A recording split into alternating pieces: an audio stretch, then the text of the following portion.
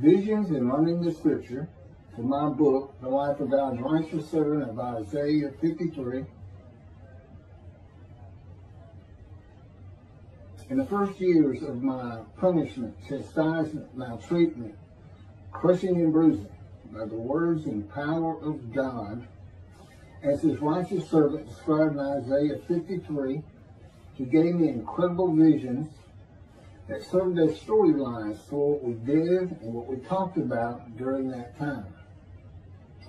The most involved was water in the temple, and it is a good example of how God would use the stories of the Tanakh and the New Testament to teach me the Scripture using visions and use it in my daily life in God's fire of refinement.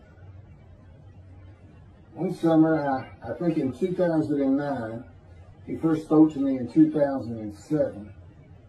As I was being prepared, suitable for God's purpose, he had me terminate my law licenses in Hawaii and in Texas and quit working. And I was living on my last dollars at a weekly hotel outside of Houston in a rural area. God was cutting me off from the world of material things and associated